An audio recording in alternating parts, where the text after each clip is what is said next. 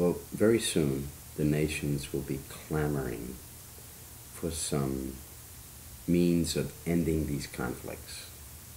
Because if the conflicts are allowed to continue, there will be enormous loss of life. There will be enormous rack and ruin. Over there. Over there. In the dragon. Over there. Not quite in America yet, because a different kind of battle will begin to unfold over here. Over here, there will be the conflict between the sons of light and the sons of darkness. The new age will begin to be born here. Well, over there, the wars of God will pursue. And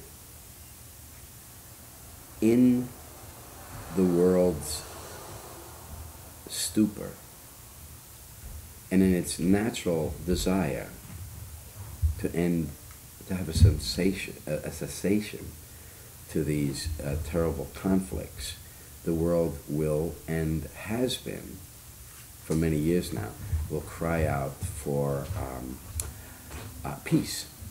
And a peacemaker. And a peacemaker.